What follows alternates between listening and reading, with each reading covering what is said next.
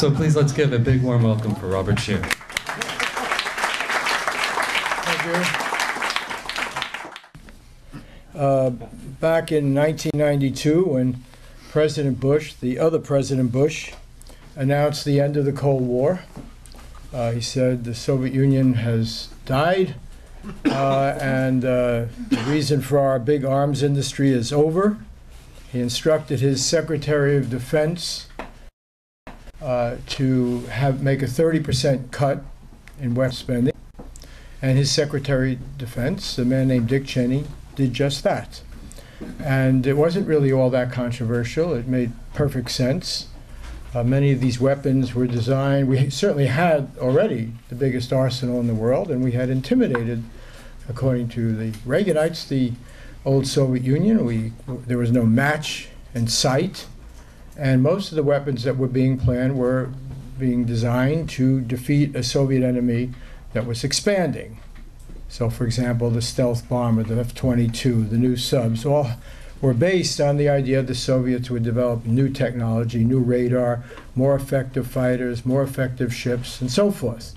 And so it was quite logical when the first President Bush announced that we don't need these weapons anymore, and instituted this 30% cut. And I thought at that moment that that was it for these kinds of discussions.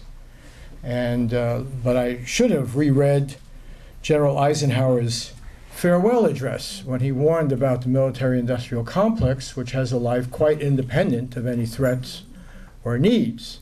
Indeed, when Eisenhower issued that famous warning in his farewell address, he certainly faced a serious enemy. The enemy was certainly armed, and he was not in any way trying to underestimate the threats. But what he was calling attention to in that farewell address was that this military-industrial complex with its tentacles in each congressional district had a life of its own, and that represented two threats. One, a threat to soak up resources that could go for other purposes, and secondly, that when one builds these weapons, one wants to inflate, exaggerate the threat, and one wants to find reasons to use these weapons.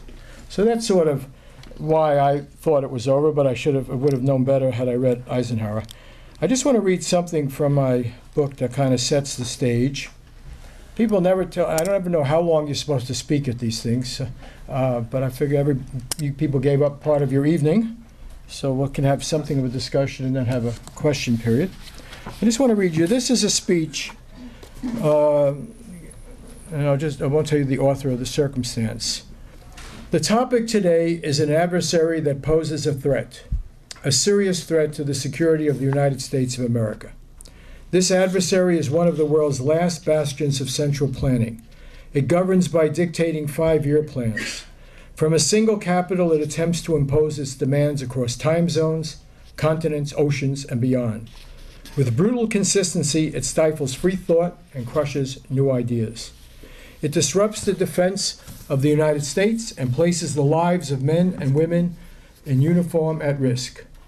Perhaps this adversary sounds like the former Soviet Union, but that enemy is gone. Our foes are more subtle and implacable today. You may think I'm describing one of the last decrepit dictators of the world, but their day too is almost past, and they cannot match the strength and size of this adversary. The adversary is closer to home. It's the Pentagon bureaucracy. Now, that wasn't said by Noam Chomsky or Gore Vidal. It was said by Donald Rumsfeld. It was a speech he gave at the Pentagon to assembled high brass, uniformed and civilian. And unfortunately, it's a speech he gave on September 10th, 2001. And in that speech, he said, and talking about the problem with the Pentagon, we have misplaced trillions of dollars, his expression. We can't get people on one floor in this building to talk to one on another floor. We are at the mercy of people who invent reasons for weapons. And he presented as scathing a portrait, and I discuss it in the book, of this military-industrial complex, as you can imagine. But the next day, with the 9/11 attack, all bets were off. The plans were dusted off, and the promise of George Bush, his father, that we would now be giving this money back to taxpayers. We would now be using this money to spend on needed domestic programs that have been starved, was off. Within a very short time, the president asked for $20 billion without even knowing what had happened, and now we have spent trillions. And since that time, we have come to spend, we now spend more than all of the nations in the world combined, all combined, on the military. We now spend more in constant inflation-adjusted dollars than at any year since World War II, more than during the Vietnam War, more than during the Korean War. And it takes up 6 out of every $10 in our, what's called the discretionary part of the federal budget. By that I mean if you take out Social Security, you take out Medicare, and having been on a speaking tour and having spoken to audiences that make this one seem quite youthful, I can tell you no one is touching Social Security or Medicare. People will bring their muskets out, and because they are two enormously successful programs, and certainly the idea of tying them to private Wall Street accounts now seems absurd in today's moment. So that's not going to happen, and and I think even many younger people realize were it not for Medicare and Social Security. I knew this because my mother was 88 when she died, and she lived with me. Were it not for those programs, it's this thing of pitting one generation against the other. The burden, the obligation would fall on the children and the grandchildren. And once that sinks into people, no one wants to cut those programs, nor should they. And we aren't going to increase taxes. So when it comes time for the Congress to think about, should we have better levees, a program that was rejected, we may recall. Should we rebuild New Orleans? Should we improve education, science? Should we extend health care to uninsured children? Should we help people save their homes in the subprime mortgage scandal? Any of those programs that are being discussed by the candidates, issues being dealt with by the candidates now, there will not be money for those programs if you do not cut the military budget. Will not be. That's the 6 out of $10 that now go to the military. So the question then is, why is this not discussed in the election? Why is it the elephant in the room that no one will talk about? And why? And I have great respect for both candidates, by the way. I do. And yet, and they're not stupid people. They're very bright. They know what I'm talking about. And they won't touch it. They won't touch it because it's a third rail issue. They won't touch it because jobs are dependent upon it, and because campaign contributions are dependent upon it. And yet, if you don't discuss that issue, you really can't talk about future spending patterns and programs. Let me just give you one example. And I may disappoint people by giving a surprisingly nonpartisan or bipartisan analysis here. And I'm not trying to tell you, I'll tell you, right, let me put my cards on the table. Yes, I'm going to vote for Barack Obama. I'm very excited about him. That's not the subject of tonight's discussion. And one of the individuals here asked me to talk about what the candidates should do and so forth. So I'll get to that as requested. But my point is that, and it may be that Barack Obama will surprise me. It may be that we will get a president who will actually move against this issue and problem and do something. But I am wary of it. And I just want to give some indication of why. I think if you don't discuss these things in the election, you don't have a snowball's chance in hell of doing something about them after, because you haven't built a constituency for it. And I'll give you just an example that I found very disquieting.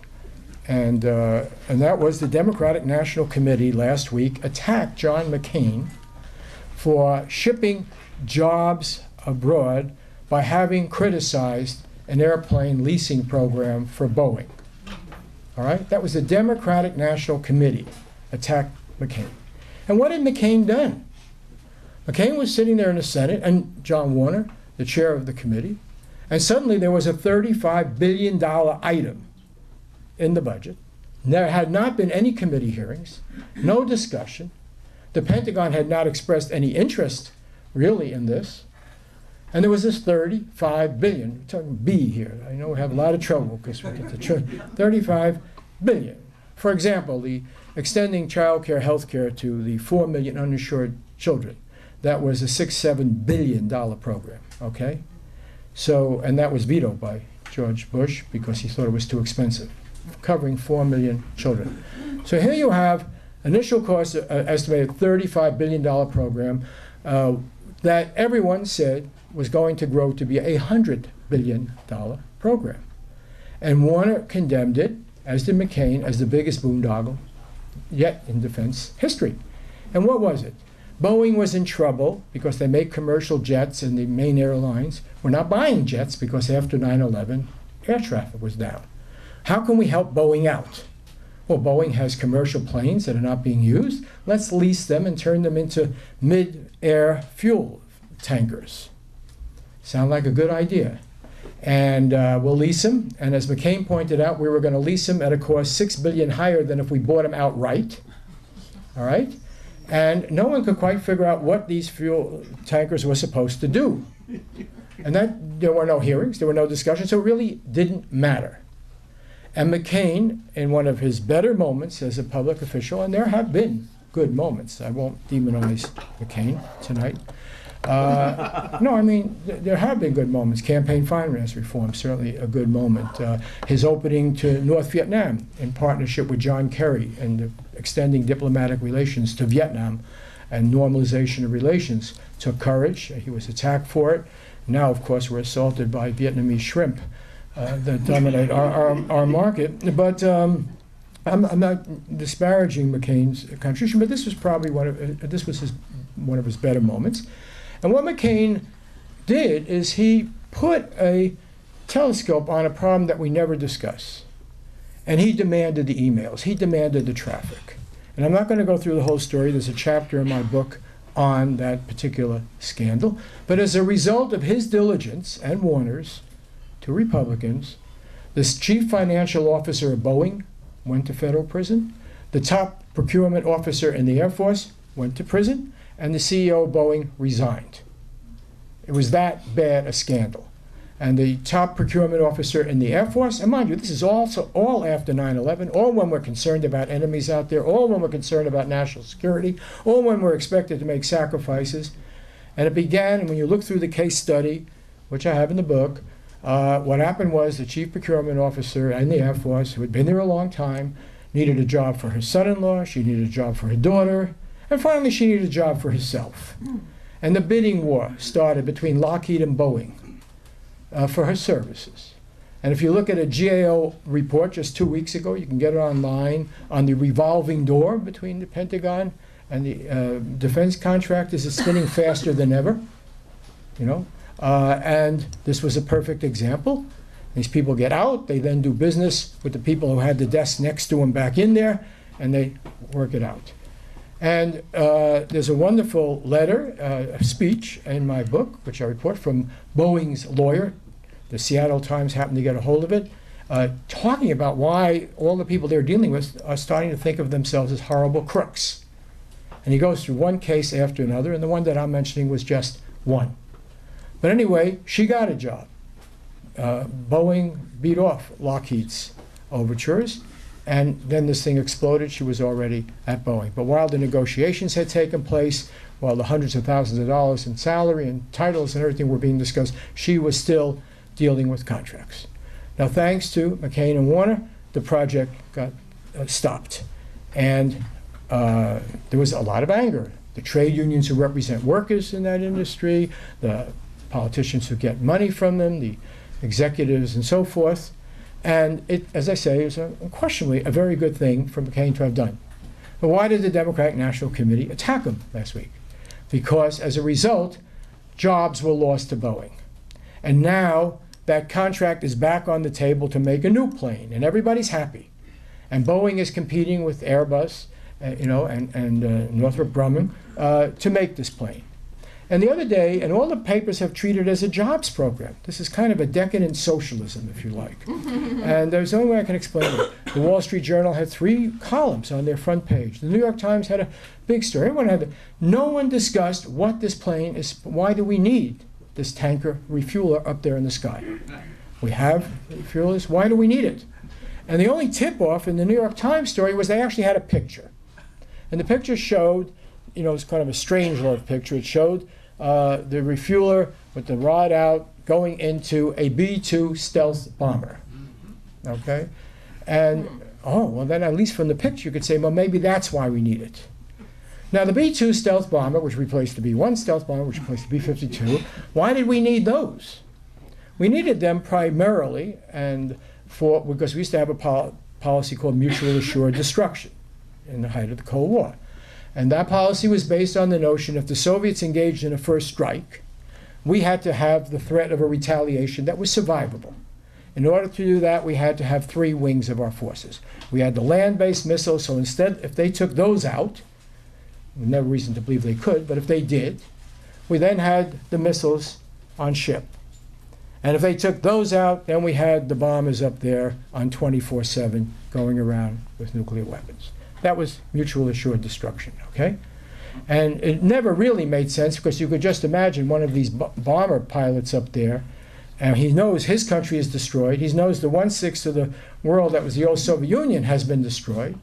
Because after all, there were 5,000 weapons going to be going off on each side.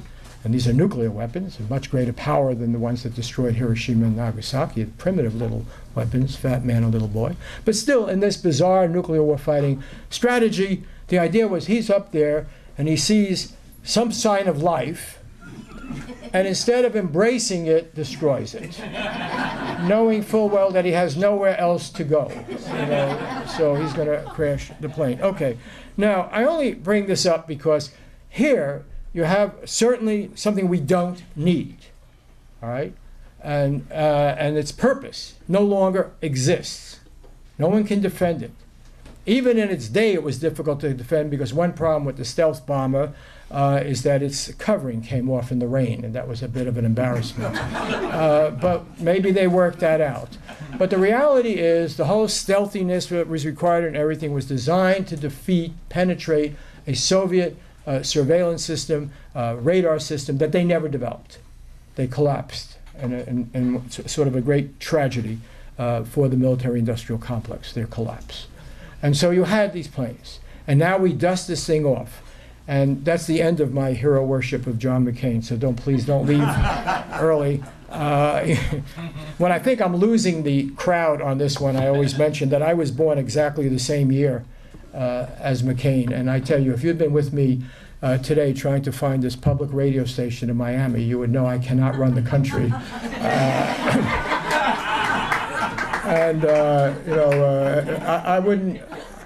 I don't think I would remember who called at 3 o'clock in the morning, let alone. But I bring it up because I want to indicate, even to what I presume is probably a largely Democratic crowd, that the problem is clearly bipartisan. Let me give you another example of this. I was at a dinner party in Los Angeles, and Barbara Boxer, who's the senator that I have voted for, a very liberal Democrat, and I've known her since she was a supervisor in Marin County, California. And I'm at this dinner party, and Richard Reeves, the author, was there, his house.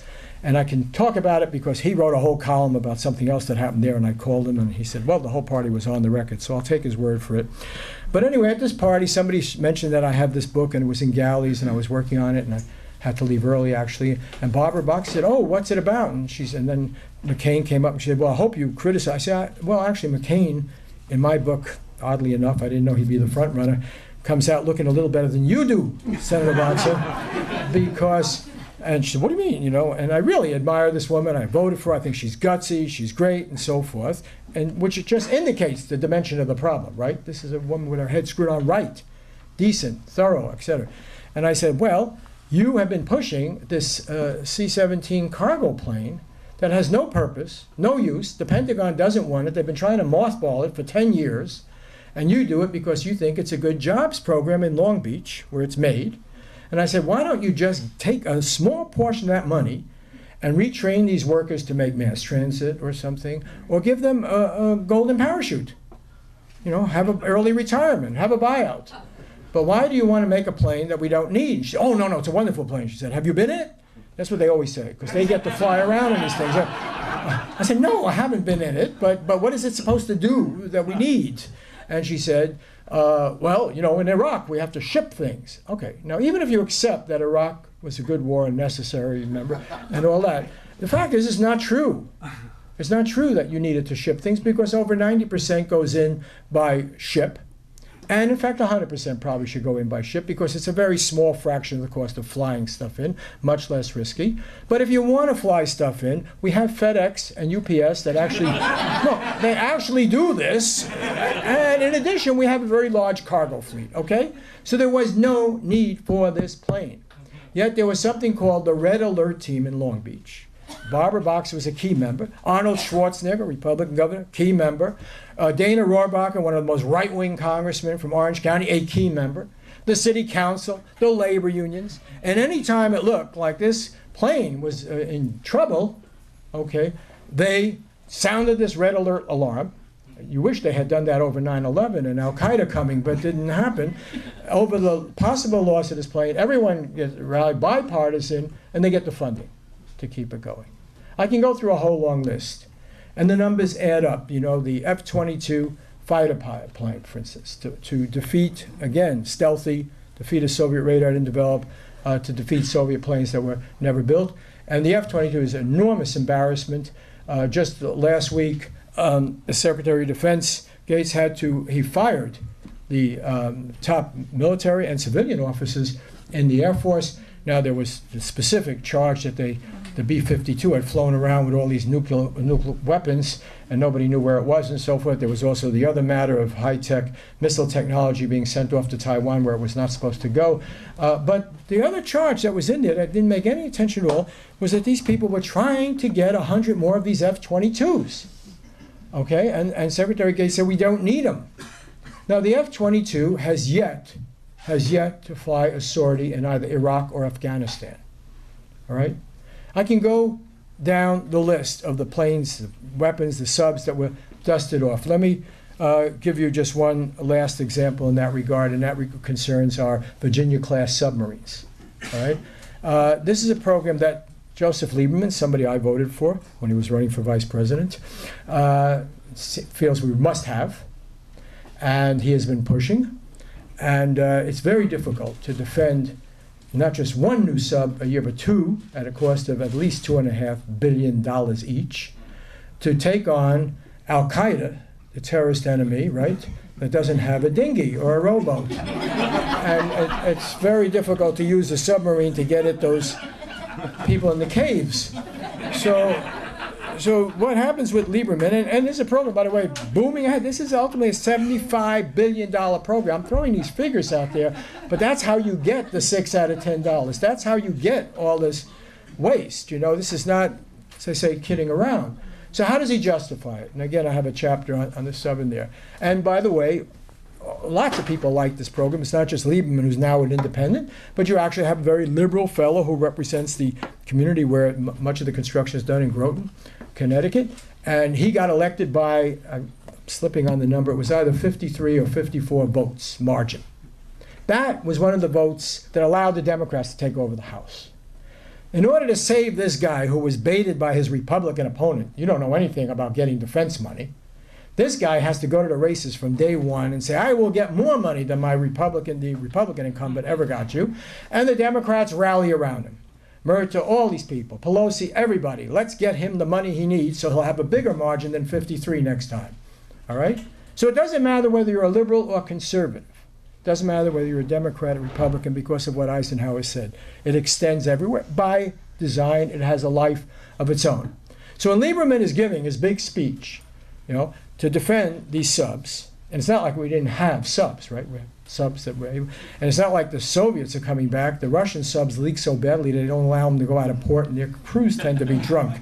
And, you know, okay, what is the new boogeyman? And it can't be the rogue nations and everything. They're not in that league. What is the new boogeyman? It's China.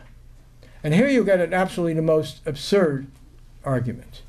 Because, and an argument inconvenienced, as all these arguments are, by fact. And because after, I don't know if you noticed, but there were some changes in the last couple of weeks. There was an election in Taiwan, and the Kuomintang won. Remember the Kuomintang? That's the party that Chiang Kai-shek fled mainland China with to Taiwan, took over Taiwan. Well, the issue there was they wanted even closer relations with the mainland than the other party wanted. The other also wanted to improve relations. So right away, the head of the Kuomintang, went to the mainland, had a love fest, and so forth, endorsed by the president. And this Friday, for the first time since the Chinese Communist Revolution, you will have direct flights from Taiwan to the mainland. Okay?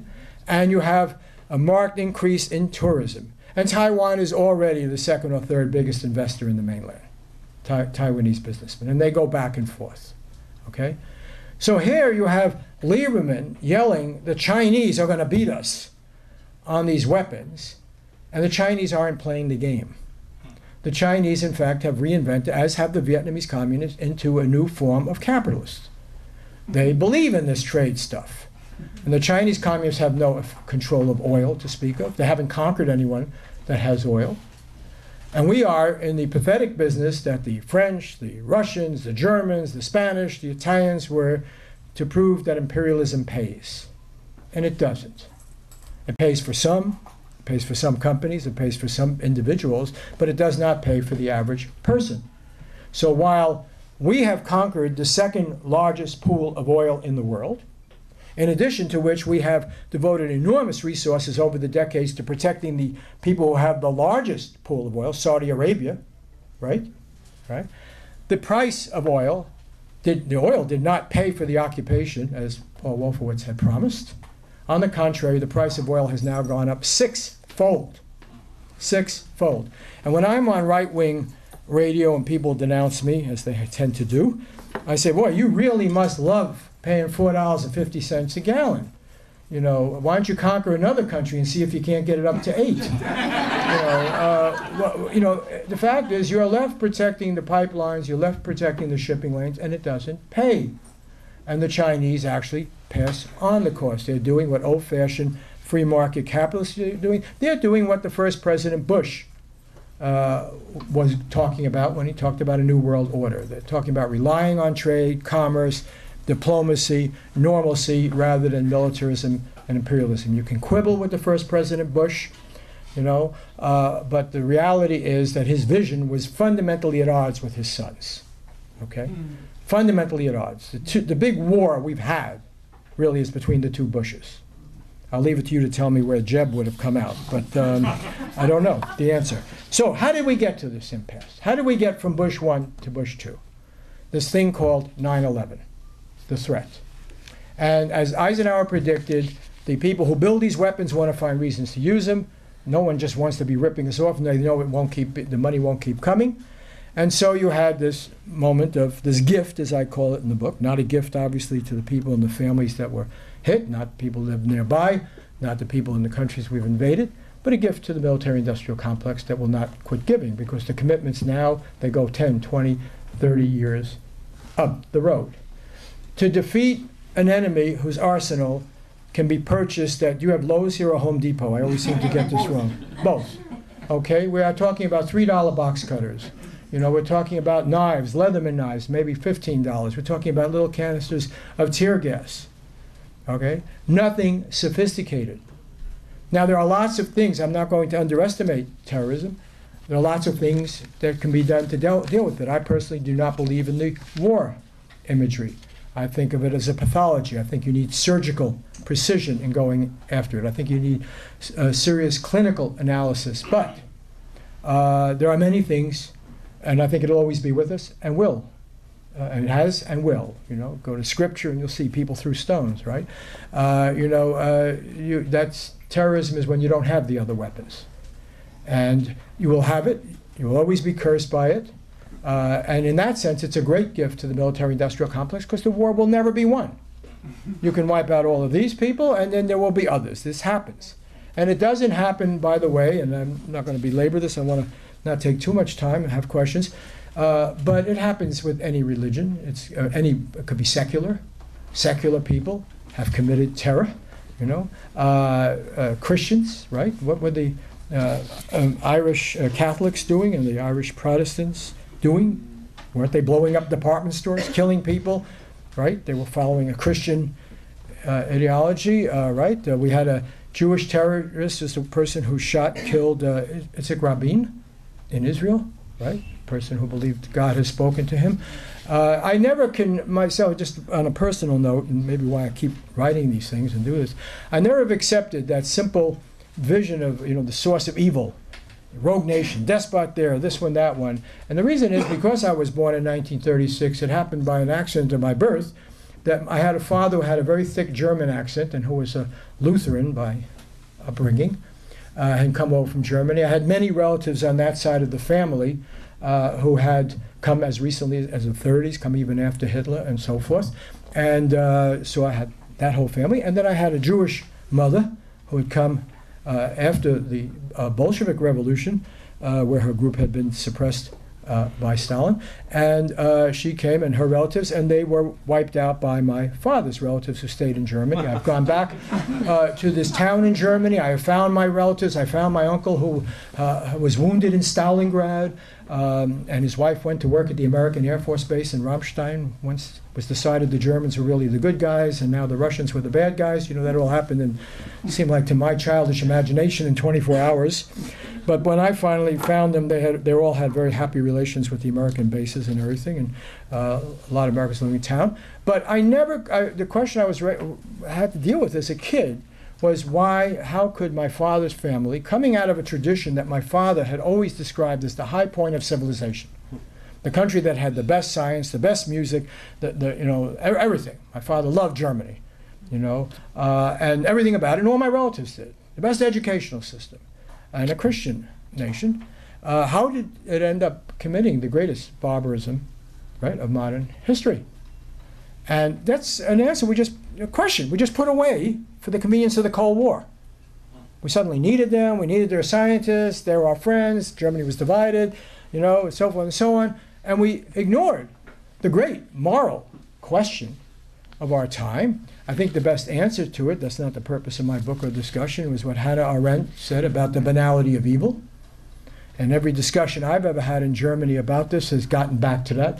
My uncle said, well, times were hard here, and then Hitler built his road over there, Highway 6, I think it's now. And little did he know that was the road for the tanks to go conquer Paris. Hitler was a voice on the radio, life was hard, we had been assaulted, conspiracy of one kind or another, and so forth. But all my life I've tried to deal with this question of where does this come from, this rage, this violence, and so forth. And I think this simple identification of the problem we have with a particular religion, I think, is not only a slander of that religion, but it misses the whole point, okay? But the main thing we have to take from this is that the way to approach it, to deal with it, is to understand it. There are things you can do. Certainly, at one point I make sometimes, I'm all for spending money, genuine money, on the war on terror. So, for instance, at the time of the Gulf War, it was announced that the State Department only had 7 people who knew classical Arabic. A point I've been making, I don't know if it's improved very dramatically, a point I've been making is just go to the Starbucks near UCLA, and you'll find, in Westwood, and you'll find, and in any given night, a much larger number who know not only Arabic, but know Farsi, and they can help us.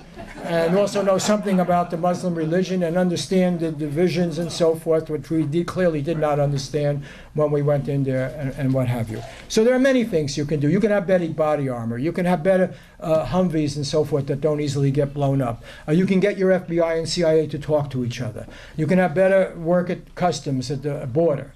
You could try to figure out why our big buddies in Saudi Arabia, why 15 of the hijackers came from a country which we have tried to protect all this time, right? You can go through the whole list, the money flow. There's a lot of things you can do. But building the kind of weapons that we have been building in this mad spending spree since 9/11 not only does not contribute to that problem, as I say in the subtitle, it weakens the country, okay?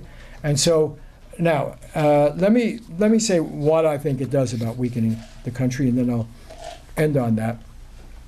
It weakens the country because, first of all, the actual costs involved are serious. And people who tell me, no, it's only 4% of the blah, blah, blah, I say, fine. How come you don't tell me that when you cut welfare? Under President Clinton, somebody I voted for, we ended the federal obligation to deal with poor people. We don't have one anymore, called welfare reform, but we just ended it. And the argument was it was money not being spent effectively. Any program like that is put under a microscope. People examine it and so forth. When it comes to the military spending, there are no checks at all, none. Now, we should have known this because it's built into the equation.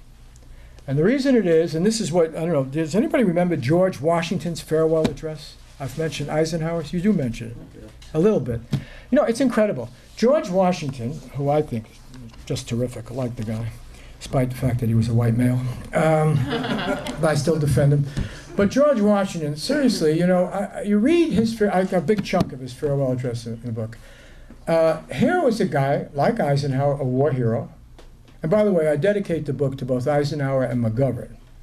I say to two war heroes who preferred plowshares to swords.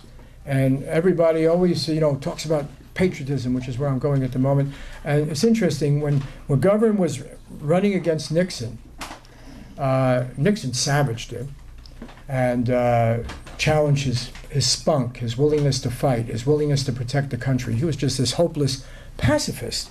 So I happened to be on a cruise, saw some people before who were on one of these Nation magazine cruises. George McGovern was on the cruise, and we were sitting there talking, and I asked him, I said, look, you know, I covered a lot of these things and actually interviewed Nixon and knew him and so forth. I said, but how come when you were being attacked so viciously by a guy who was a parade guard in the Navy during World War II, for your patriotism, you never once mentioned that you had won the Distinguished Flying Cross for crash landing your plane to save your crew, that you had flown 34 bombing missions over Germany and they were considered suicide missions because so many planes were shot down. You never brought up your war record. And George McGovern, I asked him, I said, why didn't you bring it up? And he gave me an answer that, you know, just so classy, but you won't hear it from anybody anymore of that kind. He said, it would have been unseemly. See? And people are afraid to do that. You know, sometimes I feel I ought to wear not one little American flag, I ought to have 3 of them. And then I will really be patriotic. But, you know, McGovern was saying, you know, he was challenging the whole intimidation. So, when you read George Washington's farewell address, by the way, George Washington only wanted to be a one-term president. Some of you are historians and don't think I'm, you know, being too simplistic here, but expected to be a one-term president. He only believed in it. He got talked into going for a second term. So he had written his farewell address after his first term. And he consulted with Madison and Hamilton on it and so forth, and carried this thing around or had it in his office for the next 4 years. And while he never gave it as an oral address, he issued it to the American people. Okay? And he warns in that address, as did Jefferson. Remember, Jefferson is one who warned us about foreign engagements. And in that speech, foreign entanglements was Jefferson, foreign engagements was Washington. And in that speech, he says that he warns us about the impostures of pretended patriotism. And it's incredibly compelling language. And he warns us not about being involved with the world. This has nothing to do about isolationism as far as not caring. He talks very moving terms about the need to have intercourse with the world, to have gentle guidance of trade, to extend to others. Jefferson, of course, was not an isolationist in the sense that he did not want to be involved with the world. You know, it has nothing to do with being indifferent to the world. It has nothing to do, actually, with not acting in a moral sense. This is, and going to your question, what the candidates should advocate, this has nothing to do with intervening multinationally to stop genocide. It has nothing to do with aid. It has nothing to do with missionary work, Doctors Without Borders, anything. It has to do with empire. And what Washington said in that speech, he warned the citizens, if you get involved with these foreign engagements, and militarily, you will not have a republic. And the reasoning couldn't be clearer. And it's really what informed Eisenhower's speech. And that is, as long as, and I know this as a journalist, because I think it was mentioned, I worked for the LA Times for 29 years. I wrote local columns and I wrote national columns. And as a journalist, I know when you're covering local, if I said you need a street light over there, or traffic should be one way, or the school is not working, or the cops are crooked, people would write in. If I said San Juan Street as an example I use in Venice, California, I never can get it straight. I still don't know whether it's San Juan Avenue or San Juan Street. If I say San Juan Street, I would get 400 emails and letters saying, Scheer, how could you be a columnist? You don't know anything. It's San Juan Avenue, you know. And if I said the city council decided this, people could get the meeting. We have sunshine laws. They could get the data. They could find out whether there have been accidents because there wasn't a traffic light there. They can find out whether the school has good scores or what have you.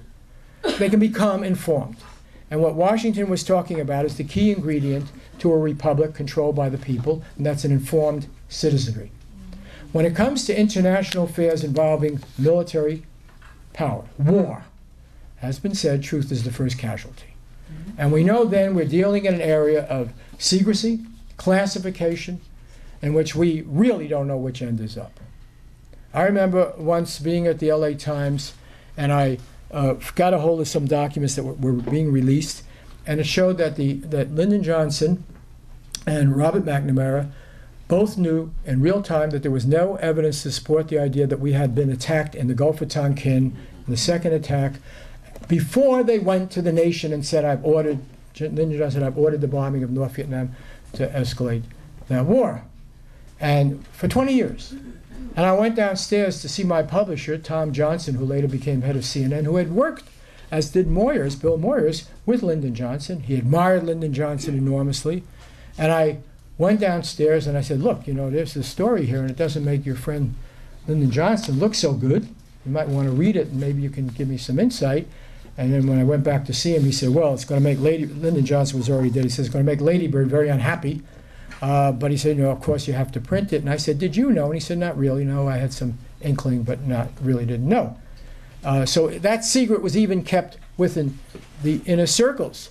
You have a whole history of that. I'm not going to go through all of this, but I would say that in just about every major decision, what happened with the WMDs and the connection between Iraq, the non-existent connection between Iraq and Al-Qaeda and so forth and so on, is the norm, not the exception.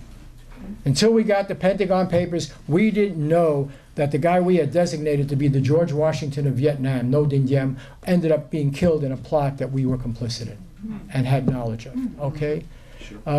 So you can go right down the list.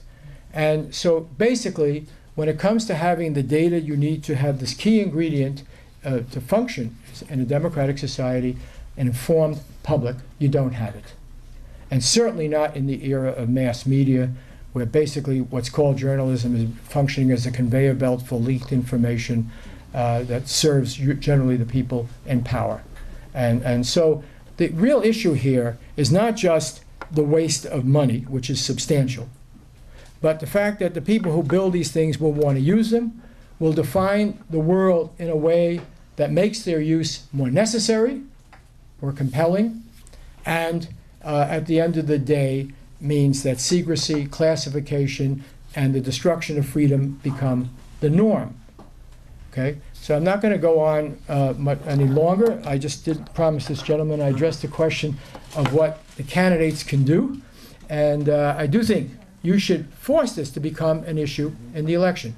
Both candidates now say that we need to spend more on the military, not less.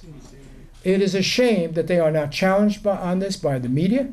It is a shame they are not challenged at public meetings. And why? What do we need? What will you do? What is it for? That's number one. Secondly, to ask them the question of why would you be different? And I'm going to end with a personal note on this. Again, I mentioned one before, and then I'll take questions. I think it's very important to get those answers.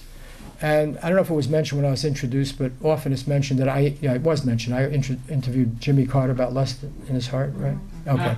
And actually I didn't. I interviewed him about being the first major candidate in modern times to wear your religion on your sleeve and talk about how many times a day you prayed down in that First Baptist church in Plains. And so my real question was, wait a minute, to what degree will this inform your presidency, and how does it relate to your position on all sorts of social questions? It was a perfectly legitimate thing to be discussing. Carter understood that. He gave a very sensible answer. Anyone who read that would know it. He said, look, I'm human. I'm not out to convert everybody. I believe we're all struggling with the devils inside us and everything. I've lusted just like anybody else, and so I'm not going to be running. I'm not the Ayatollah. It's basically what that was. But there was a much more controversial point in that interview that at first got some attention, then was ignored by lust, as sex always trumps. Remember when Clinton finally did the right thing about bin Laden and sent those cruise missiles in after all these people had been attacking us? Remember what he was accused by the Republicans? Yeah, wagging the dog. No, yeah, drawing attention away from the important matter of testimony in the Paula Jones case. Okay, so here I asked Jimmy Carter, I said, look, you know, you're this guy, you're now the Democratic nominee. I said, we had a Democratic president who got us into the war in Vietnam. I said, why would we think you would be different? And because, you know, after all, I don't want to belabor this, but the Democrats have been the war party as often as they've been the peace party, you know, and we have plenty of liberal neocons that are just as fierce as conservative neocons. So I asked him that question, and he said something very simple in that Playboy interview. He said, I would never lie to the American people the way Lyndon Johnson did. Very serious statement. Now, Lady Bird Johnson would not meet. I happened to be on the plane covering them then. She would not meet him in Dallas. It was a big flap, but it got papered over, and then lust has its way triumphed. But it's an interesting answer, because in fact, Jimmy Carter, who's been a great ex-president, second to none, all right, wasn't a terrifically good president. And I lose any potential book sale by this kind of comment, but I'm sorry, I feel compelled to point this out. I love the man. I love him as an ex-president. It's great, okay? But one of the things that Jimmy Carter did was, when we talk about lying to the American people and getting us into a problem, he followed Zbigniew Brzezinski's advice over the objection of Cy Vance, who was his Secretary of State, and he decided, to what Zbigniew Brzezinski referred to in an interview with Nouvelle Observateur, to give the Russians their Vietnam. And that meant supporting the Mujahideen in Afghanistan against the Soviets. Okay? That's where it began. It can begin with liberals and Democrats and well-intentioned people, okay? And I remember in my book I have an incident, because I bring it up because Richard Holbrooke, who was one of the top advisors to Hillary, and I'm sure will emerge as a leading candidate for Secretary of State should the Democrats win. Richard Holbrooke, when Jimmy Carter was president, I happened to be at a dinner at Norman Lear's house. I report the incident in my book. Norman Lear, terrific television producer, All in the Family, all of that. And Richard Holbrooke came to this dinner with Joan Baez, of all people, great peace having, and they had just been with Rosalind Carter in Thailand, okay, visiting a camp of people who were trying to get back in power in Phnom Penh, Cambodia, a country I knew quite a bit about. I had been there in '64, I'd been there later, and then I went back there 11 years ago. So a country that I care a great deal about. Never needed any social change, certainly didn't need to have millions of its people killed. And the guy who killed it, the communist killer, bloody, Pol Pot. So they come back, and we're at this dinner party, and he's laying out that they're supporting a coalition, and the Carter administration is supporting a coalition in Thailand that includes Pol Pot to get back in power in Phnom Penh. Why? Because the Chinese were backing Pol Pot. They had always backed him. The Vietnamese had overthrown Pol Pot, and they were backing Hun Sen. The fact that millions of people have been killed by this butcher didn't matter at all. It didn't matter. This is the world of realpolitik. I only bring it up because when people talk about, well, the liberal hawks are better than the conservative hawks, because the liberal hawks are interested in human rights. It ain't necessarily so, okay? Cynicism can dominate. And so, on the question of Carter and Afghanistan, there's blowback. And unless we understand the blowback, unless we understand the consequence of our actions, we never learn from our mistakes. And if we ever find out, you know, and somebody here will probably say, what happened on 9/11? Did the building go down? Didn't that building go down? It'll ruin the whole evening because we'll have to argue about the dynamite and everything else. I've been at these meetings. But before we get there, you know, let me just say, there's a lot we don't know about 9/11. There is. And I don't blame people for having these flights of fancy or so forth, because we have very little information. And it goes back to this thing I was just telling about blowback and Carter. Okay? If you read the 9/11 Commission report, I think it's page 176. I can't remember. That's part of being 72, but it's around there. There's a disclaimer, a big box. And in this disclaimer, the members of the 9/11 Commission say, our narrative, our basic narrative about what happened that day is based on the testimony of key witnesses. These are the 9, 10 people in Guantanamo, basically. Khalid Sheikh Mohammed, supposed to be the mastermind, and others. And they say in that disclaimer, and these people all have the highest security clearances, they have been handpicked by the President of the United States. They said, we were neither able to interview those people, the key witnesses, nor were we able to allowed to interview the people who interrogated them. So your narrative is based on what people who have been tortured systematically have told their interrogators. The interrogators have told their superiors, and that is what was passed on. Okay?